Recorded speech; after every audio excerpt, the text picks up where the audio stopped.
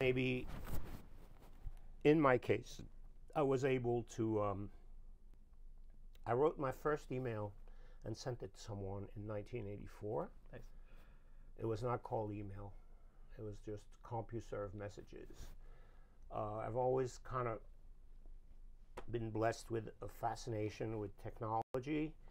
I think technology can be truly awful in the wrong hands, but I think if you kind of keep your distances from it and you just learn to leverage it without getting too sucked into whatever people tell you it should be, but you keep it within your understanding of what it needs to be for your needs.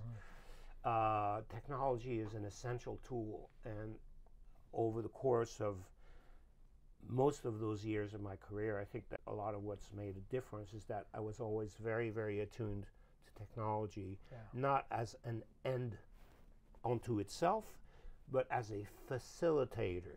Technology as a tool, as a way to get particular things done. Once you learn that this is possible, this can be done, you can experiment with that, this is available, you know, it's your choice to decide to dabble in it or not. I was, you know, I got a Mac in 1984. I got a there was no Windows, it was DOS PC in 85.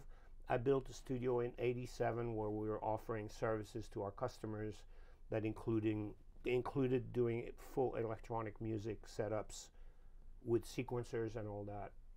You know, I was one of the first customers of the software. I came before Pro Tools.